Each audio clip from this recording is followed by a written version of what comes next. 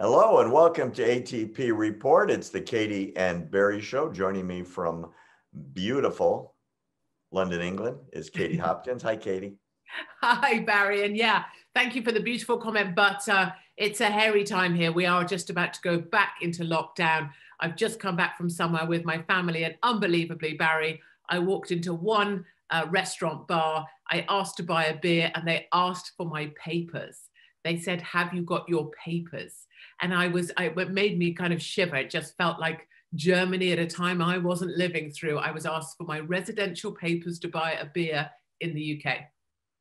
Oh, that's like a bad war movie from the 60s. Right, right. So what's going on in the UK? Yeah, so we are about to go back into a much more draconian lockdown. It is thought that they're just coming up with tiers every day. We were tier 1 to 3, now we're tier 5. Looks like we'll have an overnight curfew as well. But one of the shocking stats I just want to quickly share, 388. 388, that's the total number of deaths under the age of 60 from COVID during this whole pandemic. 388. We have crushed a nation for 388 souls. But enough of the doomsaying from my side of the pond. Barry, tell me, you've got the 6th of January coming up. What's going to happen and what's my beautiful friend Louis Gohmert been up to? Wild news today, and I can't predict what's going to happen because nothing like this has ever happened before. Louis Gohmert is, well, he's a favorite of mine for sure. He's a congressman in the GOP from Texas, and he's got this idea to sue the Vice President, Mike Pence, to force the Vice President to reject the Electoral College slates for the 7 swing states where there is an overwhelming amount of evidence supporting fraud in the election. So if the lawsuit is successful, and trust me, this is a real long shot, then Mike Pence may very well, as president of the Senate on January 6th, he will be running the show as vice president. That's one of his legislative duties. He could reject the slates as not being representative of the will of the people in those states, which, by the way, is a true statement. He could then reject their votes. At that point, if it happened, neither candidate would have enough Electoral College votes to be confirmed as president of the United States on January 6th, at which point, under the Constitution, as written, the vice president would toss the election for president to the House of Representatives, who would then vote. The Senate would vote for president. The House would vote for, the vice president would be decided by the Senate, and the House would elect the president. And because of the way the votes would be tabulated, there are more Republican states overall than Democrat states. And my expectation would be that Trump would be confirmed as president. What do you think of that idea? My goodness. So just to be clear, Barry, the judge is the one that would have to agree with this or allow this to proceed or process. Yeah, and like I said, it's a legal long shot, and I have to be sadly sane about this. And what I mean to say is that the Supreme Court has turned down case after case after case, just refusing to rule, and the same in many state Supreme Courts. So the truth is, judges are very reluctant to get involved in elections, especially presidential elections. It last happened in this country in 2000 with Gore and Bush. The chances of the judge intervening are small, but if it did happen, what I just told you could happen. So as we look towards 2021, how do you stay positive and have an optimistic view of the future? Yeah, it's a trick, isn't it? And I've been wondering about this. You know, I listen to our state broadcaster here, the BBC, and they seem to be treating people like children. You know, that it's always, oh, isn't it positive about this? And aren't people lovely? And oh, it's all the fluffy stuff. And oh, look at these sequins. And oh, look at this fluffy bunny. And it's almost like distraction technique. And I don't think that's the answer. I don't think doom and gloom and endless doom and gloom is the answer. And nor do I think it's the job of journalists to feed people what they want to hear. And I feel like I'm seeing that at OANN or Newsmax or others.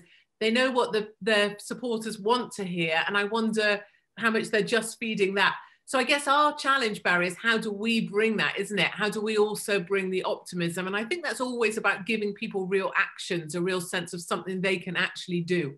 I couldn't agree more. I mean, my wish is for people to actually do something very important, which is to pick up a copy of the United States Constitution and the Bill of Rights as attached to it and read the dang thing and understand this is where your rights as an American come from, and the destruction of these rights, literally the smashing of these rights in 2020 by crazy over-the-top governors, mayors, health department officials, you name it, every goofball bureaucrat that thinks they have the right to take away the Constitution protections that were given to us that caused this country to be formed. I want people to read, and I want people to understand that they need to stand up for their rights before they are gone forever.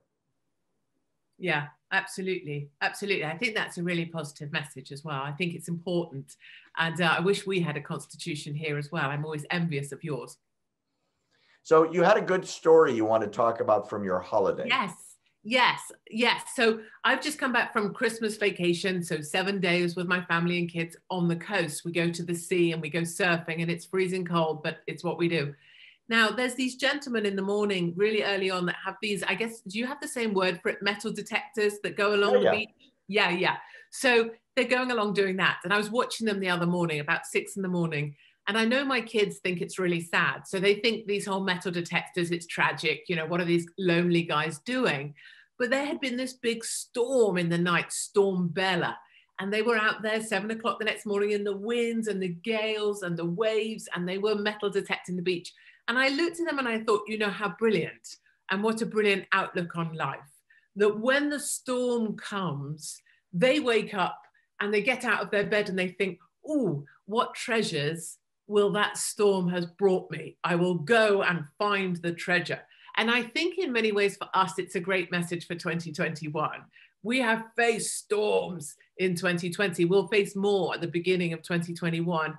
Our need is to pivot and have this attitude of what joys has this storm brought, or where do we find the hidden treasure? And I think one of the treasures we found from the storms we faced, Barry, is that our side is tough, our side is strong, our side is enduring, and our side is increasingly looking to find each other and connect with each other. And I think that's a real positive from the storms that we faced. That is a great story to share, and the message is fantastic. And you're right, Katie. People that believe in freedom, that believe in this country, that believe in the rights that made this country something special, are fired up, and they're not going away, and they're not going to shut up, and they're not going to be run over, and they're not going to be told, just go to your home and lock the door. We'll tell you when you can come out. There are a lot of fired up Americans, and they're not going back to sleep. So thanks for joining us today on ATP Report. Thanks, Katie. I sure appreciate you as always. And I want to remind our viewers who haven't yet signed up for our text message alerts, go to your cell phone, type the word truth, send it to 88202. The number is 88202. Push send. You'll be automatically subscribed to get all of our shows, Katie and me and our other people, always for free, right in the palm of your hand on your cell phone. And we're going to give you a present for doing that. First couple chapters of my new book, Because You Asked. For those of you that don't want to subscribe, you can go to our website and find us there at americantruthproject.org, and you can sign up there for free too. Thank you, Katie. And thank you, Barry, out there in ATP land. For both of us, thanks for joining us. I'm Barry Nussbaum.